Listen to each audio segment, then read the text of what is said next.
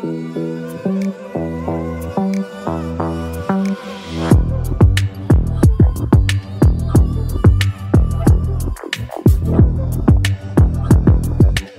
love, and smoke DMT. Hello, my friends. Welcome back down the old rabbit hole. It's your host, the sedated native Icarus 480, and I'm back with a brand new DMT trip report for you guys. I do apologize. I meant to have this out like a week ago. However, a lot of crazy shit happened in my life, and I wasn't really emotionally ready to just jump on camera and do what I was doing. I had to step back and, take everything in.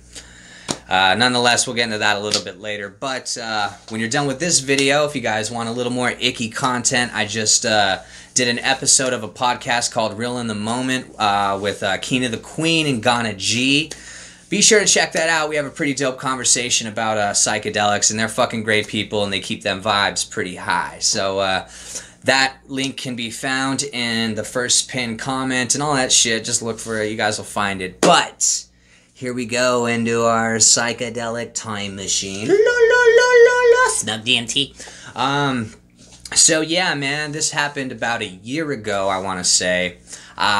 Give or take, I don't know, sometime in the grand old year of 2020, right? A friend of mine, a good friend, someone who had actually been mentioned in one of my trip reports, I guess that's a puzzle piece for you guys, had sent me a bunch of really cool stuff. And among that stuff was 2 vials of DMT, right? So I had taken 1 vial and I just started giving it away to people. Just people who I would come in contact with who have been like, I've never smoked DMT. Oh, man, I would love to try it. I'd be like, yeah, man, let me help you out with that, you right? I was just dosing the world, bro. But there was this 1 vial of the DMT that I was like, yeah, that's for Uncle Icky, baby. You know what I mean? So I lived off this walking path, right? Long ass biking trail and shit, super naturey, as naturey as you could get in Phoenix, Arizona. Yeah, big ass trees and shit, washes, all that cool stuff. So I was walking down there and I had the intention to smoke DMT. I was like, I'm gonna go hide in these trees and I'm gonna smoke this shit, right? So I'd taken a pipe down there and used the sandwich method, of course, the weed, DMT weed, a little cherry on top. And yeah, so I sit down in this shrubbery, I guess, right? Now this is again along a very popular walking and biking path, but I'm completely hidden, right? You know what I mean? I'm the crown jewel in this ecosystem of green. And I sit down, just try to kind of center myself and prepare for liftoff. So I started listening to No Turn Unstoned by Spangle, one of my favorite Spangle songs. And I began to hit the DMT. I take 1 big fucking rip. I hold it in, I feel my skin start to crawl, the wheel starts spinning, right? That sound is filling my ears. Everything becomes a lot more vibrant and alive. I take another really big hit of DMT, and I close my eyes and feel that I start slipping into this state of, anesthesia. I feel myself starting to drift off. Everything behind my eyes is starting to connect like a wonderful spider web. And as I feel myself getting pulled closer and closer to the void, for some reason it feels like I start falling back, like I'm not going to break through this time around. So I was like in my head saying, I'm almost there, just 1 more hit. So I open my eyes to look for the pipe and the lighter that I've placed somewhere beside me, and I'm just blown away by the ground because I'm sitting on like in dirt and shit. There's twigs and grass everywhere, but everything, man, is connected, bro. And I'm just like, holy shit, everything's triangular. You know what I'm saying? And like, holy fuck. And as I'm like taking this in, I start to look in front of me, and sitting in front of me is Buddha. I don't know how to explain this anything else, anything other than the Buddha was sitting in front of me. I'm not talking like the big ass fat Buddha with the big, the Buddha with the big ass belly that you see inside Chinese restaurants and you put coins on him. I'm talking about that like beaded head Buddha. You know what I'm talking about, right? But literally sitting in like a lotus position, holding some object that I want to say maybe was like a flower or something. And I'm looking at this, and I'm just in such astonishment of what's happening in front of me. Like, I can't believe I'm seeing this, right? Thinking back to when this was happening, it was as if almost as if everything behind it was blurry, and it was just this being who closely resembled Buddha was sitting in front of me. And I was like, there's no way this is fucking happening. I want to touch it. So I reached my hand out to touch the Buddha. And literally as I did, when I went to like go forward to touch it, I fell forward into it. And what I mean by fall forward into it, like I fell into it. Like the Buddha was the opening to the rabbit hole. Literally, I went, and I felt like I started just flipping and doing somersaults violently as if I was going down a hill, sitting inside of a giant truck tire. I'm just like, everything is white, except these hands. So it feels like I'm falling, right, and just doing these spins and like somersaults, but it looks like I'm floating over this giant ocean of hands, and they're all like doing the wave, and there's like all these like fingers and shit, and I'm floating over it still like doing these flips, and then I fall into this sea of phalanges. And now I'm just like literally, like this is my point of view, it's literally just going through these corridors of consciousness. It literally felt like I was stuck inside of a Windows 98 computer screensaver or something. I just kept going through this Taj Mahal of mandalic geometric patterns.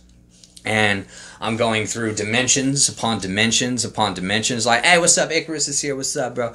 No, but it's very intense as this is happening. I enter this one room, right? Now, if you want to call it a room, the walls, if such they be, are crawling with geometric hallucination. I enter this room with like what I want to say or can only describe as some type of podium. There's this center console where all these like geometric patterns are lining up to, kind of like Rainbow Road in Super Mario Kart, right? Flashing unimaginable colors. Everything is going to it, almost like a motherboard or something. Like I'm sitting in the central nervous system of the universe's consciousness. And I can see in like sitting on this podium, if that's a thing in this dimension, is this entity that kind of looks like, if you think of like think of your stereotypical alien head, you know what I mean? The fucking oval head. It was like that, except its whole head was oval. And the head was spinning, right? But its face would stay the same. So his head was spinning, eyes are staying there, and it has all these like, it almost looks like a squid. Like it has all these arms or tentacles or something, just kind of floating around. Like if you think of the Spangle face, you know how it has the like, that shit? Kind of like that, but surrounding its entire body. And it's doing, so there's all these lines of energy, right, flashing, going towards it, and every now and then one of its arms or whatever would grab connect to these lines of energy, and I'm not sure what it's doing, but I'm just witnessing this all in front of me. And It then begins to take notice of me, so it seems, because its face becomes extremely close to mine. And then it just envelops me into this other place where it's now like kind of like a kaleidoscope, but all along these kaleidoscopes are, or like all along the like turning of this place, looks like these tiny like elven things all holding hands and jolly, right? It's literally looking like I'm through a kaleidoscope. I then come back, right? I'm open, like this kaleidoscope then just starts to fade into like reality. Bright as hell, bright light, and then all of a sudden I start to see trees and they all look like digital, like they were digitally created in front of me. And I sit up, the Buddha is gone, right? And I'm trying to get a grip of everything that's going on while still being conscious of the fact that I'm in public. And I am now shirtless. I don't know how I became shirtless. I don't know if in the middle of this DMT trip I was just like, fuck clothes or something. But yeah, that's what basically I did. And my shirt is sitting in front of me. I grab it and I'm like, I can hear people walking by like, Margaret and stuff. And I'm just like, oh fuck, I shouldn't have done this here. I shouldn't have done this here. Just like, calm down, man. Calm down. It's all good. And then I put my shirt back on, I sit down, and I'm trying to like remember everything that happened, and it was just more, there was really no message into this experience, I want to say. I didn't download any specific message because the whole thing was just a giant mind fuck. But the period of time in which I did the DMT or had this experience, you know, I was using psychedelics in a really wrong state of mind, or like I wasn't looking for a message deep down inside. I was looking for fun. And, you know, I was an alcoholic and just trying to party and shit. So that message, I don't think could break through to me, you know. Doing psychedelics without an intention is like building, or is like buying a teddy bear with no stuffing. You know what I mean? Like, it's just kind of worthless. And, yeah, I'm very interested to see what you guys think about that, because it was fucking weird. But I'm definitely, you know, baby stepping my way back to the grand old sacred spirit molecule to dive deep with this new headspace I have. Whenever that day may come, hell yeah, but we'll let fate decide that one. But, yeah, man, a quick, short, and easy one. Again, sorry for the lag on this video, but I want to just take this time really quick to, fuck, I promised I wouldn't get emotional.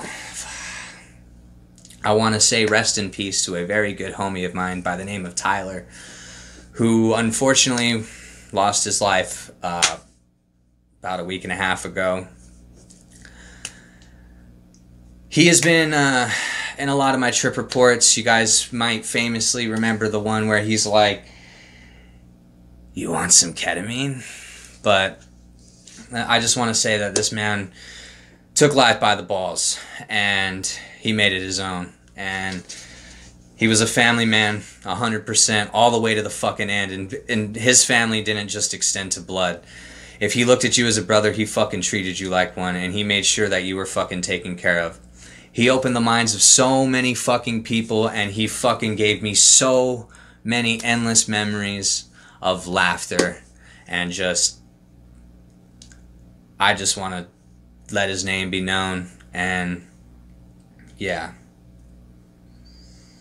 Tyler, you crazy motherfucker, I love you so goddamn much, bro.